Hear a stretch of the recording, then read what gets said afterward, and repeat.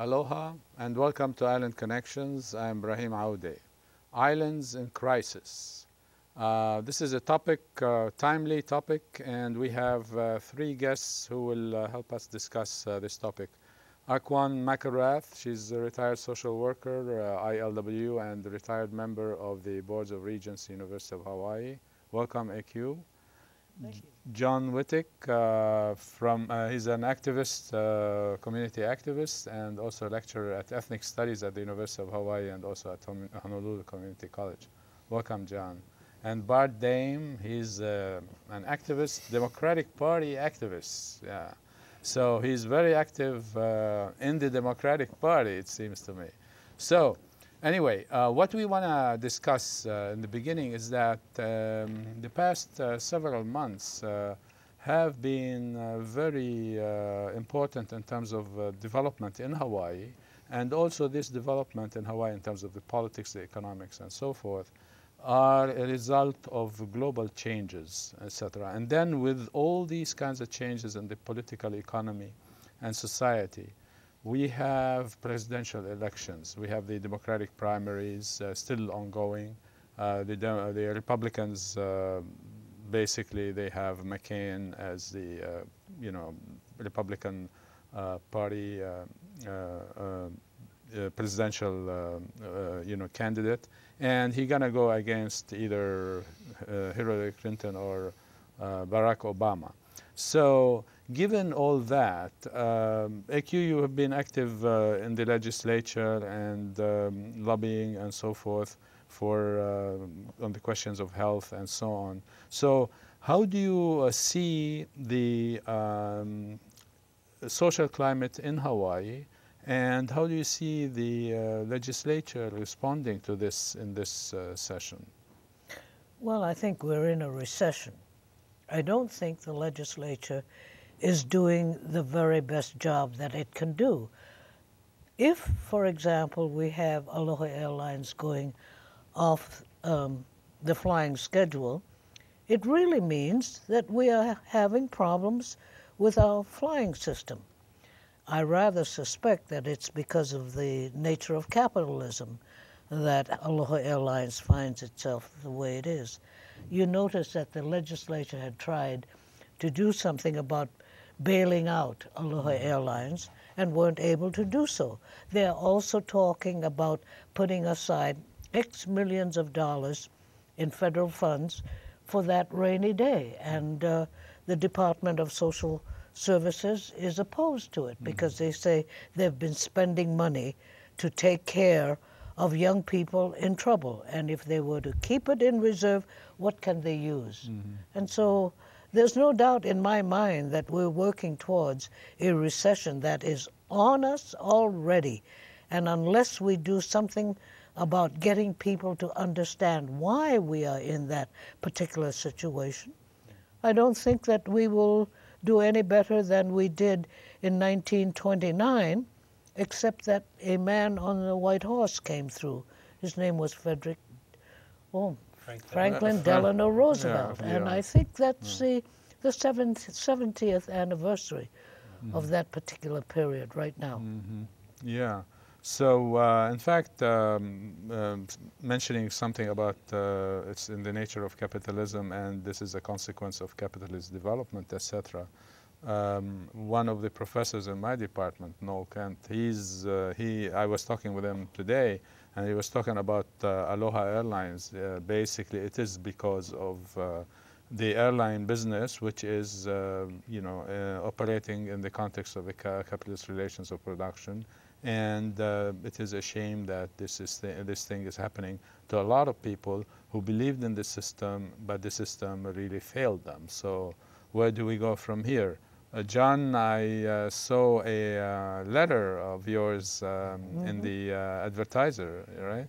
And so could you say something about that, and also comment on what AQ was talking about? I agree with AQ. I think we are in a recession already, and it's deepening. What amazes me, I think, on the Aloha airline thing, ATA, and a lot of in the systemic-wide inflation throughout the economy is hardly anyone is pointing to part of the capitalist system, which is the oil monopolies. In the national administration and the lingual administration, there's a lot of kowtowing to free market, but you have you have this very unfree market in big oil, and the huge mega billions of profits, unjustified, that they can't even explain except, business, free market. People need gas, so we're right to charge whatever we can get. When you look at the effect on the airline business in general, besides the deregulation of it that has been in effect, is you see that oil jet fuel prices have increased in 5 years almost fivefold, from about 65, 70 cents in 2003 to now over $3.50. Of course, for working families, they're facing tripling of prices at the pump for coming to town, for working, for getting to work, getting home from work. This is devastating. I know families are paying $300 or $400 a month now just for commuting to and from work. The airline companies, what amazes me is that there's no one saying, I think the Aloha Airline executive blamed government inaction. The airline employees rightly probably blame mismanagement. But what about this huge giant out there, the bully, and the pathetic, Congress is looking at taxing their excessive profits, but why not put them under control? FDR, you mentioned, Franklin Delano Roosevelt, why not nationalize them? When workers went on strike in the coal mines, they nationalized, they sent the National Guard in. Why not threaten? And of course the reason is the government is in hock to big oil. They're owned by big oil. The Bush cronies in the cabinet are big oil. They all come from oil. Many of them come from oil companies. Lingle, I'm surprised, hasn't raised a peep really about gas prices. She opposed caps. At least Cayetano and company, with all their other flaws, they actually sued oil companies, and for a while prices were held down. But where is the government? Where are the people? To me, the people have to demand. We have electricity and phone rates under PUC. Why not put gas rates? I mean, why not begin thinking much more clearly? Of course, getting off the dependence of oil is important too. Hawaii could be the leader in the world in solar energy, in electrical cars, and we could be doing that. Where is the imagination? Where is the leadership? Yeah. But, just to play the devil's advocate, some of the old executives were testifying a week ago or so in Congress. And to the question as to why you're making these, big profits, high profits, said, well, we plow back a lot of those into research and development to have more oil and this and that, and then, not to my surprise, but it was disappointing in a sense that the Congress person who was asking that question just let him off the hook, So it's amazing, Yes. But would you say something about that and continue? Sure, on I'll jump with in. it? Actually, before we began, I was talking with AQ, and I said I was going to agree with everything she said. And she said, no, I don't want you to do that. And so now I'm going to disagree. There's no question that we're operating inside of a capitalist economy. And there are tendencies in capitalism like tendencies towards monopoly. But one needn't break completely from capitalism to have some degree of regulation, to have antitrust legislation.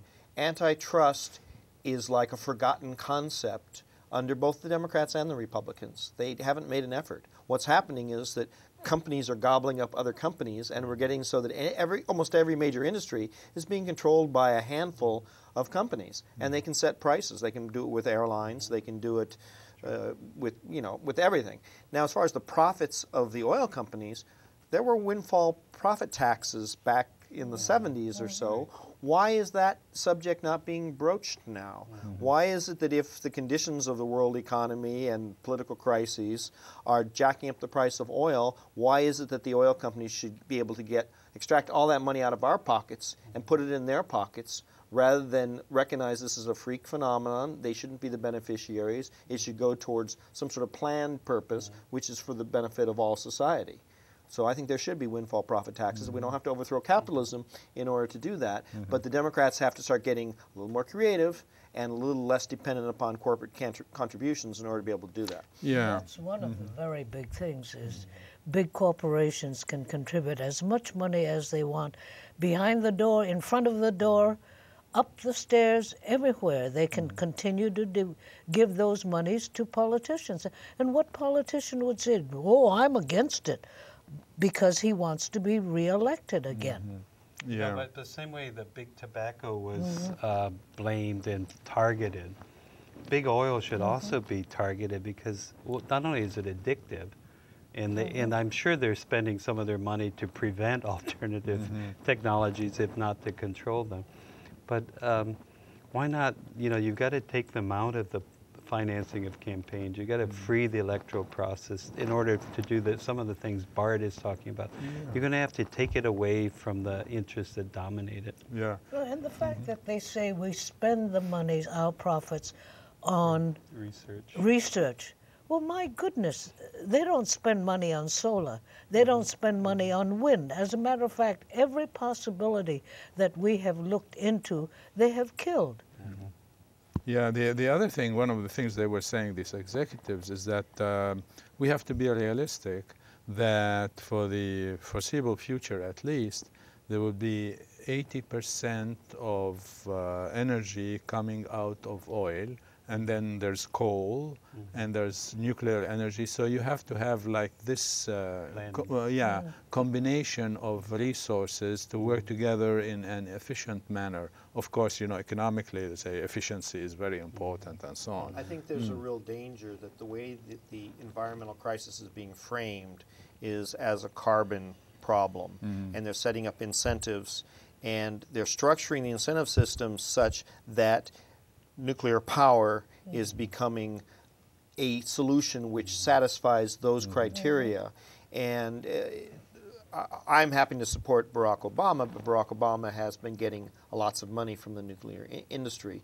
And I have a lot of concerns that a lot of leading environmentalists have been already co-opted to say that nuclear power is a clean alternative.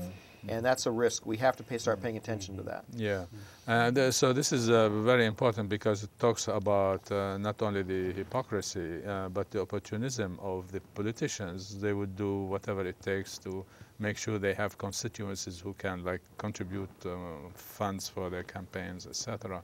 And I'm sure in the for the general election, the run for the White House is going to be probably more expensive than what we have seen so far, which makes democracy a sham, because the more money you have, the more ads you can have, commercials, and so forth. And so, where are the ordinary people like us from all of that? I mean. Well, John referred to the fact that it costs 3 times as much for some friends of his to travel from one part of the country, of the island, to work on another part. Well, have we found out, do we realize, for example, that the cost of a college education now is so high that you can't even send your kid, even though you save your money? The cost of living has gone up about 7%. I go to the market in order to do the shopping for the family, and I'm absolutely amazed at how the price of milk has gone up. I've used powdered milk for many, many years because of that. The cost of vegetables, the cost of fruits. I happen to live on a fairly restrictive diet, and all of the things that I want have gone up in price. What about the housing situation? My God, that is another indication of how we have inflated prices because of greed. We figured that people wanted houses, so we priced them practically out of their reach. And the numbers of foreclosures, for example, has increased even here in Hawaii, which has usually a very small foreclosure rate, supposedly because we were brought up on an Oriental philosophy and that kind of thing. So it affects us. Every bit of life affects us now. Well, there are food riots going on all across the world right now. They've just been breaking out. The price of staples has been jumping up through the ceiling.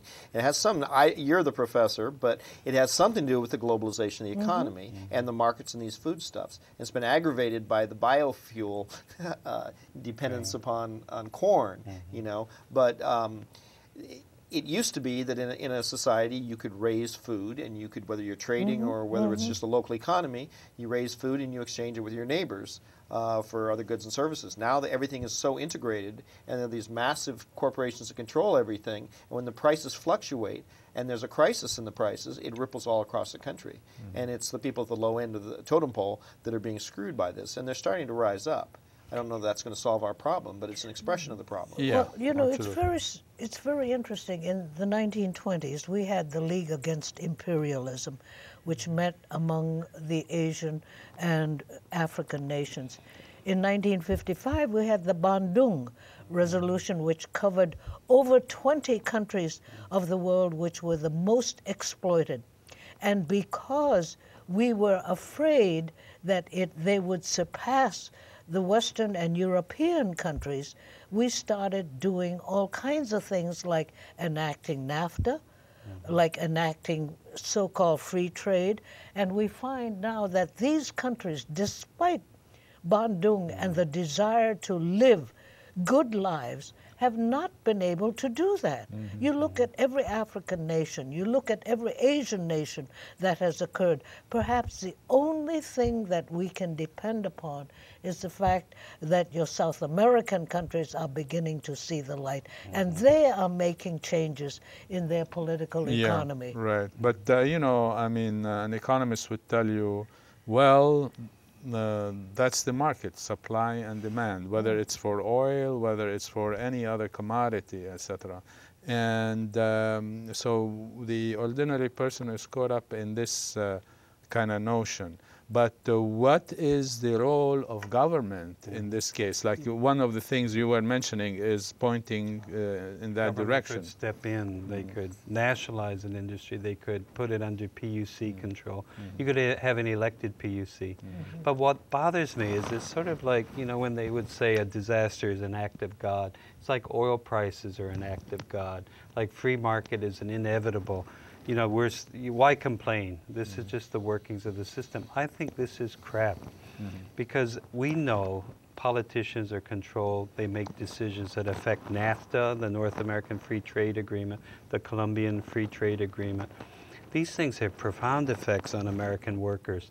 And now they finally concede, even Clinton, whose husband and she supported it, they concede it was a disaster for workers in many parts of our country. For Mexicans, for many Mexicans, it's been a disaster because of the conditions that they're laboring under. So I think it's important that we recognize government should step up. This whole thing, you know, the Republicans say in Bush, the regime say government should be minimal. And yet they have advocated and implemented a government that invades our liberty, that puts us under surveillance, that erodes our rights, and have conducted a war in which they are blowing $10 billion a week, or a month, I'm sorry, in this not misadventure, horrible massacre and occupation of Iraq. This is something I think that is having an impact. Why don't they discuss not only big oil, but this military spending that is wasteful, that undermines our productive capacity and wastes so much money? The ordinary Americans, I think, know this. Yeah, but the thing is that, you know, here we have been socialized in more ways than one in terms of the free market. Yeah, through media, through all, well, so, let's use that nice term, you know, euphemism, socialized. But the important thing is to show that what are we socialized into? We are socialized into like free markets, etc. But if you really look, I mean, even if you study economics, you know, regular economics, you find that there are free markets in terms of theory. there are oligopoly markets, monopolies, you know, and all that. And therefore, there's a lot in just the science, economic science, quote unquote, is that there are imperfections. I mean, when I used to teach economics, I would teach about externalities, and externalities, those things, consequences that are not really thought of, and here you are, unintended consequences, for instance. And so what you do with those externalities, for instance, pollution or whatever it might be, well, you need some kind of regulation, you need something to deal with it, or some government policy to at least handle the situation, to help the market along, so to speak, because there is no free market. So this, as somebody put it, this is free market fundamentalism, where there is no free market. People saying if there is competition, there are free markets. That's not true. You know, there is antagonistic competitions, there are competition among oligopolies and so forth, but that is not the same as free market in the theory that is the free market theory. Well, when you look at what's happening, for example, to the trade union movement, and some of us have come from the trade union movement, the local legislature is trying to deal with it, where the NLRA, the National Labor Relations Act, has been decimated to the point where they will not even have an election on the presentation of cards, so that America, which at one time had at least 25% of its workers organized into unions, now has fallen down, and Hawaii is the only place where we have over 20% of our workers who are organized. And the local legislature is considering that bill, and I believe Governor Lingle says she will probably veto it. It's a bill to allow workers in a group to choose by card whether or not they want to join a union. Yeah, which is, yes. And you take that kind of power away from working people who can at least determine what portion of the work environment they should control. And you've taken everything away from the possibility of people, consumers, and workers having a choice as to what it is they will work under, what kind of conditions they will work under. Yeah, so I think all this points to here the people believing in capitalism, and then they get this raw deal that they are facing, and they're going to face even more of that. So what is it that one can do, or we can do, to make things different in one sense, and educate ourselves and others as to solutions. We started alluding to that, but you're in the Democratic Party, so what are you going to do in the Democratic Party? You've thrown me off, because the title of this program is Islands in Crisis. And, right. And if we really look at the crises that we're facing, whether we're talking about Hawaii or talking about worldwide, there's this crisis of this excessive militarism, where the U.S., in some ways, the Republicans have gotten out of balance. They've gotten, they're not being counterbalanced by Democrats, certainly, but they've moved away from traditional understandings of a lot of things. We've abandoned the notion of balance of powers. When we were kids, we took civics, right, or whatever they called it when we were in school, social studies, and we learned there are three branches of government. They're supposed to be, co-equal and balance each other. That's been thrown away, and the Democrats have been, weak in defending our constitutional rights. They should have impeached Bush, or they should have investigated Bush if we're going to support the Constitution. The free market rationale has just gone crazy. Theories that were reviewed as crackpot before are now the dominant theories. I think they're in crisis. You want to talk about crisis? I think there's a crisis of neoliberal theory right now, where people don't believe the free market is going to solve all the problems. Hopefully, when the people come to that conclusion, some of the more bold of the Democratic legislators will move into that space and be gravitating towards that. I don't have a lot of confidence in that, but that's one place where we can look for hope. There's an environmental crisis, and we want to ignore that in a lot of ways, but leading scientists, although the Republicans and part of their craziness say we are supposed to abandon science, right? But those of us who still have a little bit of trust in science, look at the United Nations, where they are saying that we are going to have at a minimum 1 or 2 meter rise in sea level in the next 100 years.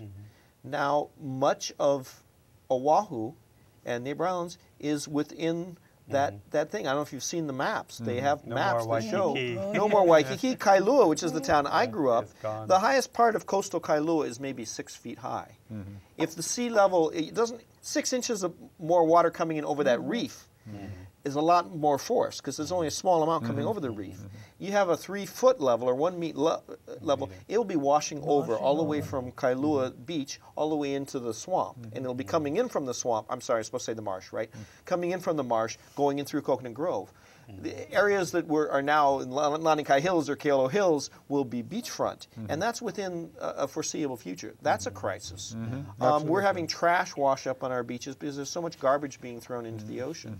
You know, we are facing simultaneously this crisis of militarism, economic crisis that's expressing itself in the housing crisis, but also in the price of food.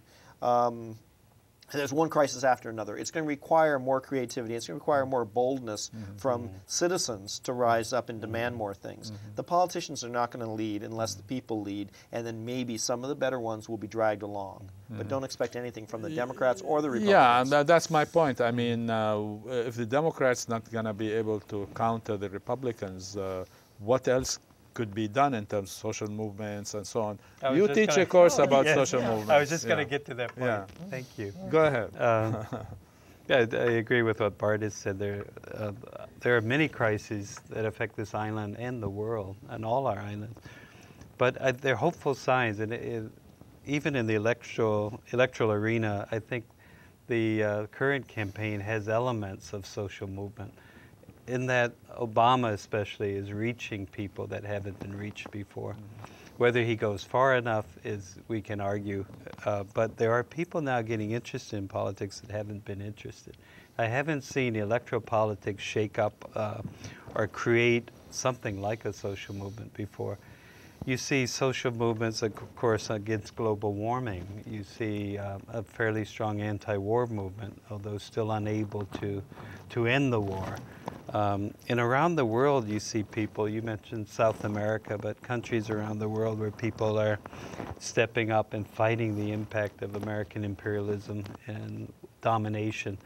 So I think all that is hopeful, but I think that's the real work, is we need to make, in Hawaii particularly, we need to make a social movement that will be more comprehensive in our approach.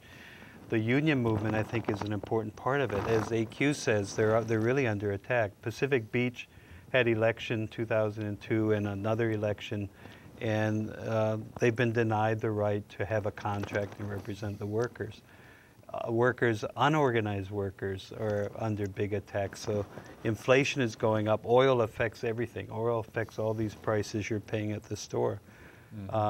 There's beginning to be a strong reaction, as you mentioned, against neoliberalism and this idea the market will take care of everything. People who are losing their homes. Imagine 3 million people in the last year, I think, losing their homes, and maybe another 3 million to come.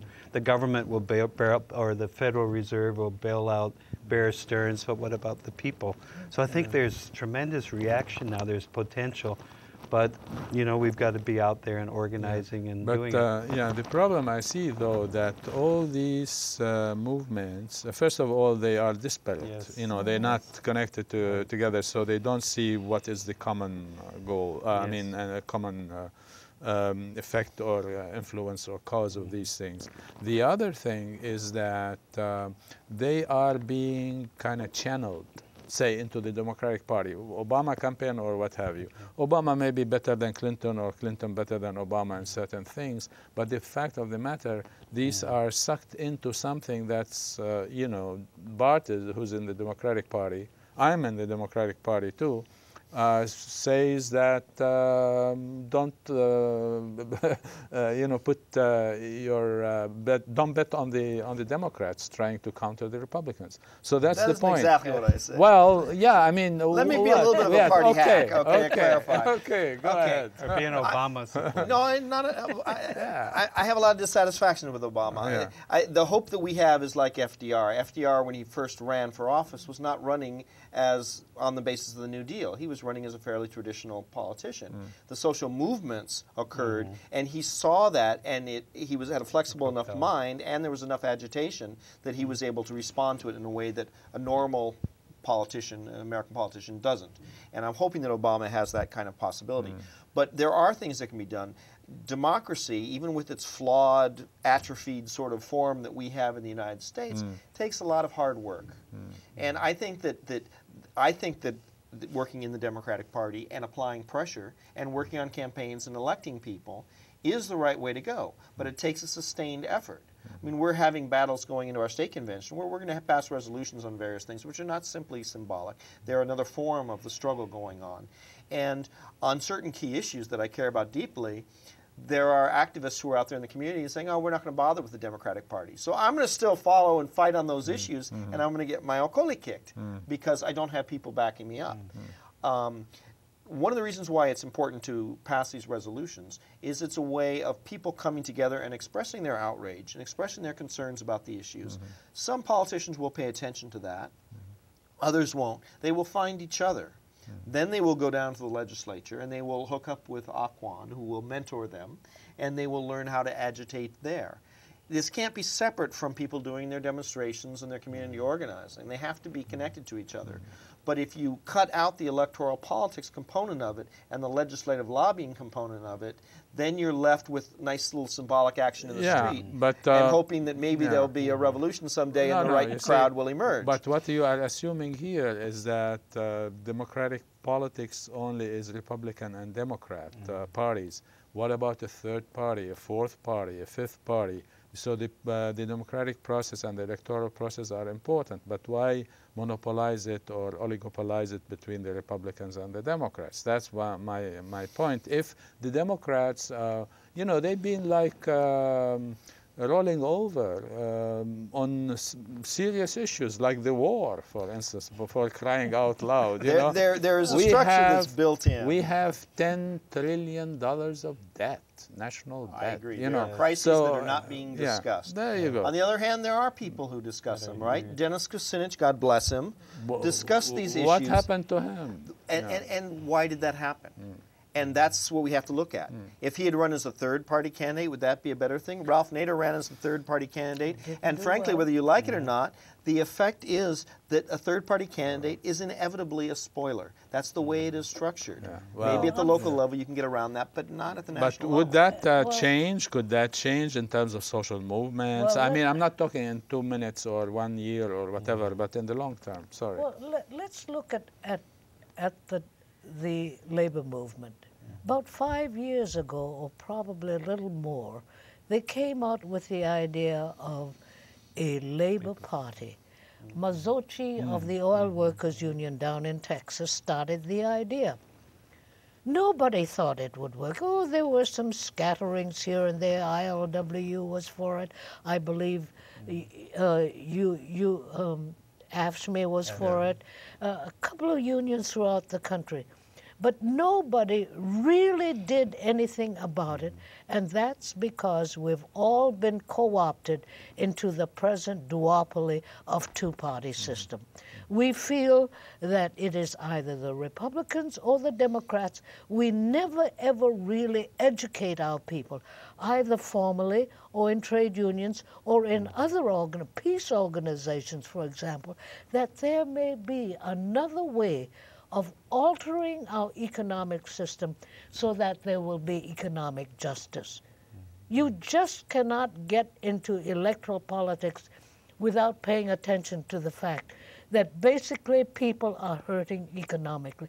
That's where they hurt the most. If there's a social movement or a candidate that is rooted in a social movement like that, there's nothing to stop that person from running as a Democrat. There are probably, I would say there are some advantages them running as a Democrat rather than outside, just in terms of their own campaign. But structurally, the way it is set up, I think that it isn't just a false consciousness that we've bought into this duopoly. It's a structural reality. Absolutely. I think a lot of us learned that with Nader, you know. I confess, I voted for Nader in 2000 in Hawaii because I knew he didn't have a chance of winning, and I thought it would send a signal to the Democrats. I regret it now because I think I sent the wrong signal to Nader. But a lot of people voted for him. His vote fell off in 2004 because people saw what happened. They drew the objective lessons of what was structured into the system. Because if he had not, if he had not been running in 2000 and had not been on the ballot, then Al Gore would have won that election. Yeah, but shouldn't we be working, though, towards a multiplicity so that we are given more of a choice? Because you look at the Democrats and how they behave. Generally, they behave the same way as the Republicans do, only slightly in degrees. They may say, well, maybe we should repeal the law which gives all of the tax credits to 1% of our taxpayers. But they haven't done anything about it. So, if you and I get together and we run John Witeck here, Witeck.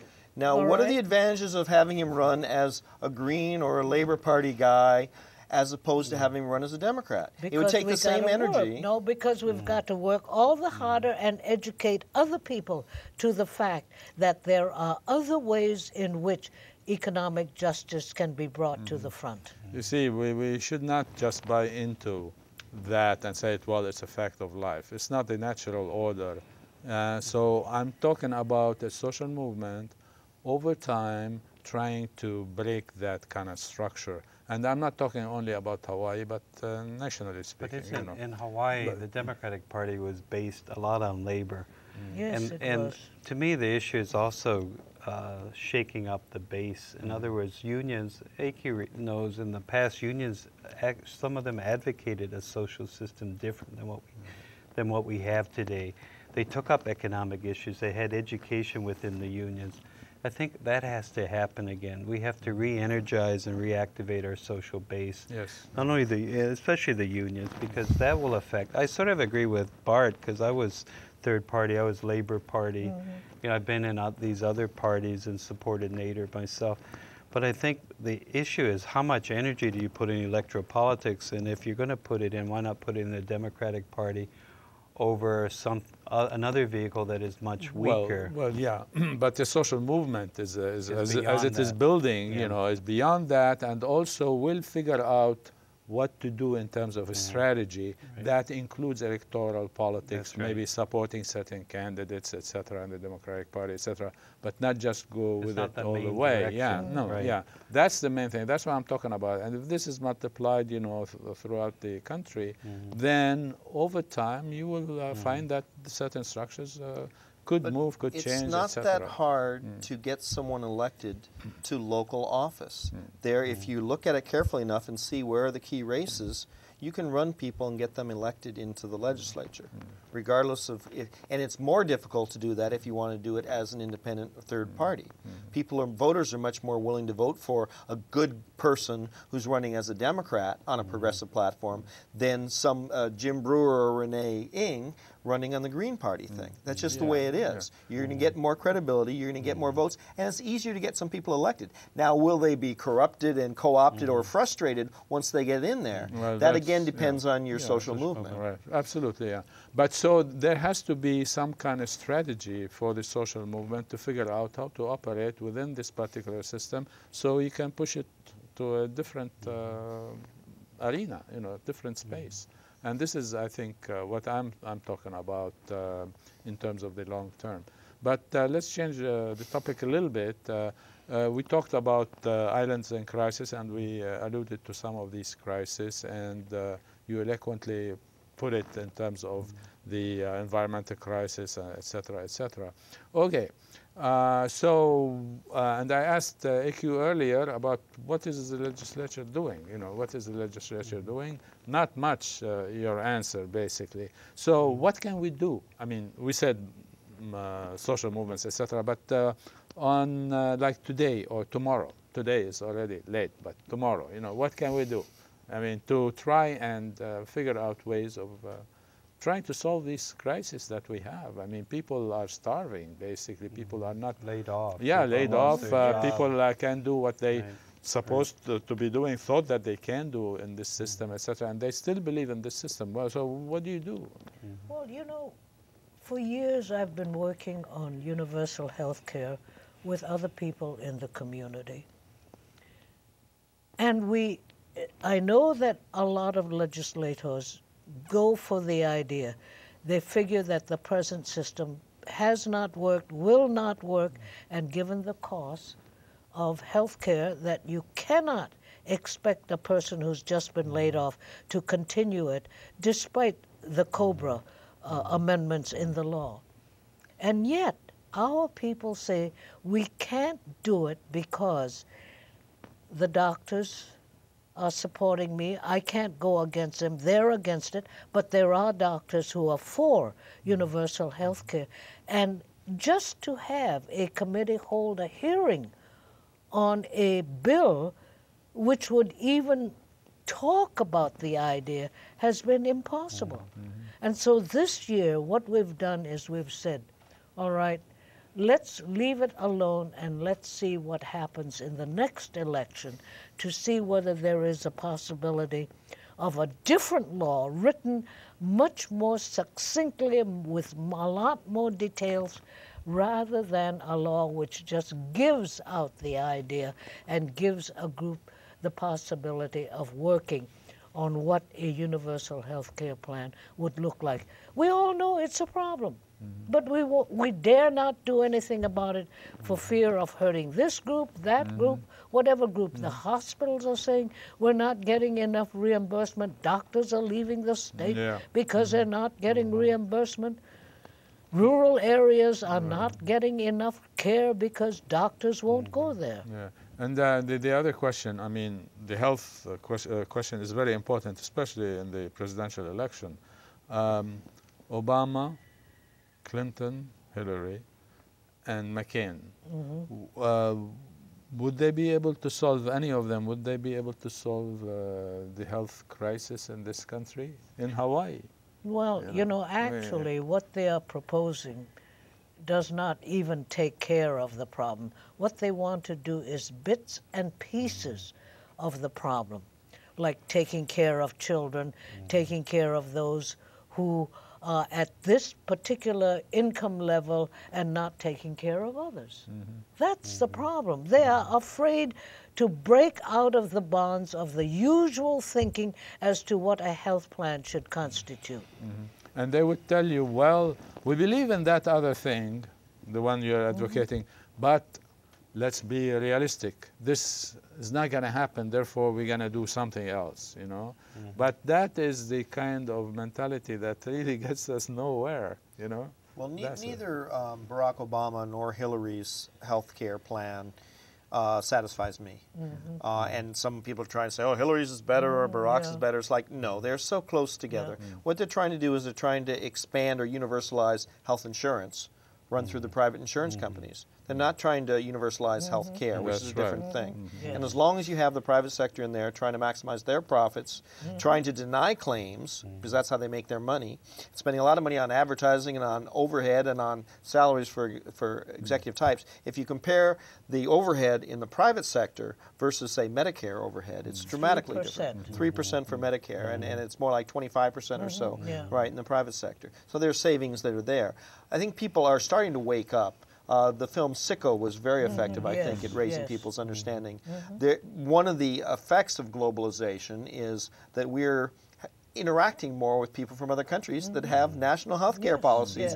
And we talk to them and they say, I don't understand what the hell's going on with your system. You're a wealthy country. Why can't you deliver health care to your people? And we're learning. Yeah, but somebody like George Will would say, well, you know, we have the best system, health care system in the world. People come here to seek, you know, medicine and doctors and you know, all these kinds of high tech in medicine. Therefore, the Canadian or the British system are nothing compared to But we don't have to ours. rely on George Will. Globalization is bringing Canadians here. We're talking to Canadians, and they're telling us that our system is crap. So you see, so I'm saying that if somebody like George will say something like that, he has to be opposed and not like just, oh, okay, George Will said that, then it must be right. So we have to be educated to the point that we can counter what George Will says or others, but I'm using him as an example. I was just going to add, crisis is the theme of your program, is also opportunity. And you know, you see these 2,500 people that lost their jobs all in the last week or so. A lot of them are going to be at Blaisdell. And, I mean, one thing is you can help the victims, and one good thing that's being done is they're helping them find jobs, which is good. But I think also there needs to be some organizing. Like when the Star Bulletin was going to be shut down, there was a community campaign put together with unions and people to go fight to keep it open. And Democrats. Or in Kalama Valley, there was an effort to find homes for people. Yeah. There was also an anti-eviction struggle. We may be at the time where we should be demanding more. We should be undertaking more action. We should be putting out proposals. If private companies can't do it, aloha, then have the state take it over. Workers' comp, remember when the people couldn't afford their premiums, they've set up a state workers' comp company. Right. What prevents us? In Kalapapa, they have a state gas station. The prices are much lower than what we're paying at the pump. Yeah. So why can't we demand that the states step in and save these jobs? Because the crisis impact in Molokai might be an opportunity to actually do that. Molokai Ranch is saying, Yes. if we can't do our gated community, screw you guys, we're going to lay everybody off and we're going to shut down our operations. Right. But there's an opportunity there where there's a strong enough community that if they can somehow assert their rights and try to get control of some of that land, you're not using it, we're going to use it. Yep. But the community there is split. People are held hostage. pro-development, anti-development. Oh, yes. And the shutdown, I think, was an attack on the anti-development people. But the Molokai Ranch is an excellent example, and it happened earlier than Aloha. Right. But in terms of Aloha and others, we often hear people saying, "Well, I'm going to go to the continental U.S. They call it the mainland, and get a job there." Well, buddy, let me tell you a story. They're having problems in Ohio, Pennsylvania, the Midwest, the Southwest, etc. There are all kinds of problems. They'll go to Vegas. Yeah, well, Vegas is in trouble, man. And hit a jackpot? Yeah. Huh. So can you see that people still have those hopes, and it's kind of dangerous if you up and leave and then you go there and get stuck. I mean, that would be really a problem. So a lot of people think that, oh, okay, we can do it, because it's an individual response to things. But it's that individual response is there because there's no other alternative collective response. Well, one thing that happens, I'm experiencing this. There are these high-rises that are being built that are vacant.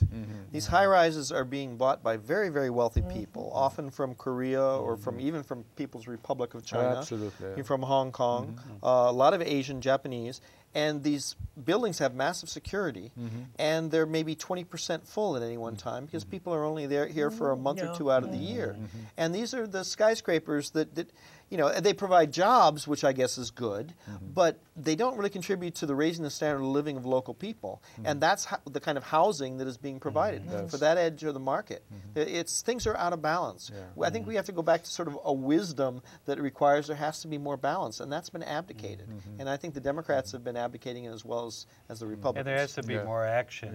If people are going to get evicted because they got screwed by their mortgage, et cetera.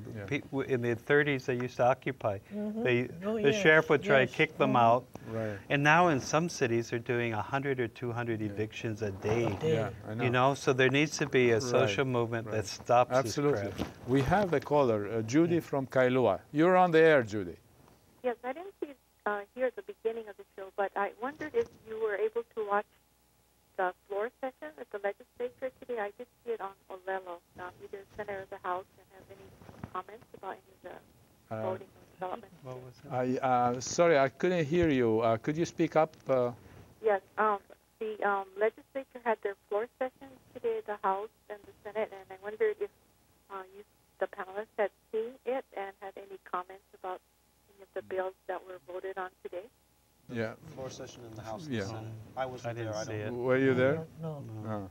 Yeah, none of us were there. She watched on Yeah. Olelo. Yeah, it was not. I just saw part of it on Olelo. It was live. What interested you? Well, I'm interested in just watching government, interest in politics, political science. So, did you want to say something? Thanks, Judy. Okay, thank you. Yeah, thank you. It's nice today you can watch the legislature on C-SPAN or on a local channel. I was always struck, I used to work in the U.S. Congress, I was struck by how many representatives weren't there. One guy talking, to himself. Yeah, one guy talking and people bringing him water. And even in the states, I always want to write a book, how a bill does not become a law, or the realities of the legislative process. you know, how you get a bill out of committee and how they mysteriously die or disappear. But that would be interesting. It's interesting. I mean, we do have this access so that Judy can be watching on TV, and so she has an interest in what's going on in the legislature. The problem is I mean, I was down at the Capitol today. I wasn't watching the session, but you can't even park down there. Yeah. You know, there are all these barriers. Working people have to work during the day. The only people who can be down there building up the relationships with the legislators are the professional lobbyists. And I've been involved in politics enough so that I have some relations with politicians, not because I've made contributions, but just I've grown up with them and stuff. But you have to develop relationships in order to get the true story as to what's going on behind the scenes, whether the hearing is a hearing that you really have to show up at, or whether they've already decided in advance whether they're going to kill it or whether they're going to amend it. And so you may be down there fighting for a bill that I'm determined I'm going to be in there, I'm going to give good testimony and mobilize people, and you notice the other side hasn't even shown up because the other side has already gotten the word that you don't have to worry that bill's going to be killed or it's going to be amended in such a way. There are all these barriers to working people and just regular workaday people in participating in this process. Yeah, so that's the thing. I mean, where's the democracy? I mean, a lot of stuff go behind closed doors, etc., or on the golf course or wherever. Yeah, and that's where things are really decided, and that is a problem. You know, the way I look at it, it's a problem in quote-unquote democracy. So these things we have to have people, you know, understand those things and figure out how to counter them through social movements, etc., to get rid or to try and solve some of the problems that we have.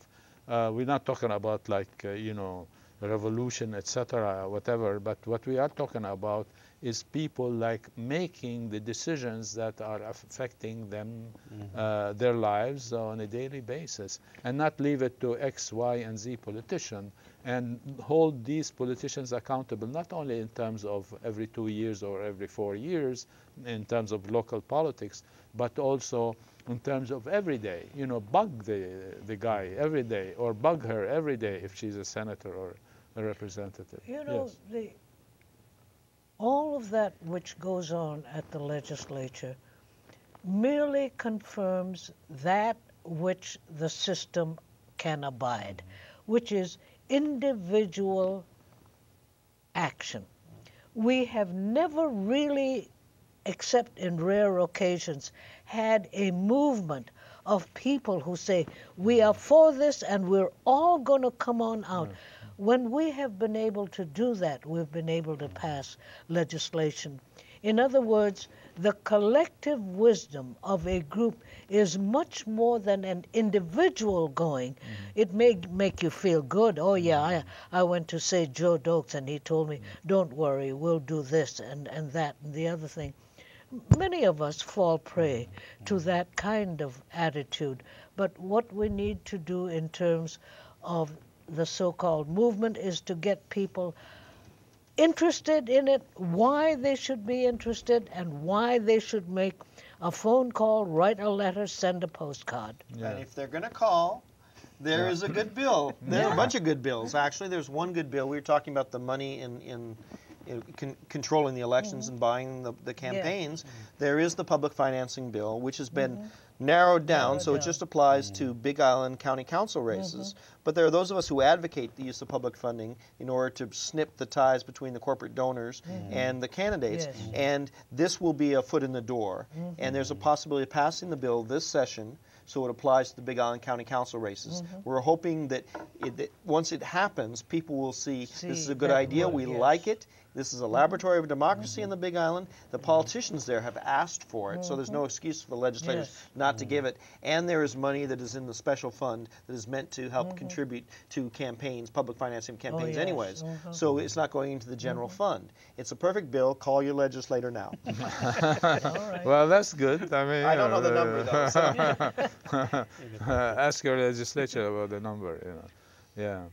So, I mean, yes, you want to, that's a perfectly good idea of how you get a the ball rolling. Voter-owned elections. Go to their website. Right, right, yeah. I mean, this is is one of the big problems in American politics, you know, and local politics as well. So that's the thing. So now, have we solved the crisis? So that's, I mean, we still have those issues. I mean, from even before Aloha and, ATA and Molokai Ranch, we have problems in education. AQ talked about the healthcare problems, and she's been advocating for a healthcare system that's for a long time, welfare and so forth, yeah. But now they are multiplying in an environment that's not only like pollution and all that, which it is, but it's a war environment. And here, what we have also, this affects Hawaii very much. I mean, because we have been militarized in more ways than one, Pearl Harbor and the rest of it.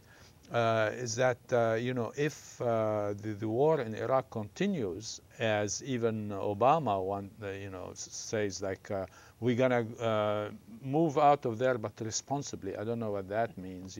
If it continues, or if McCain becomes president and he goes and bombs the hell out of Iran, I mean, we would be in a very bad shape.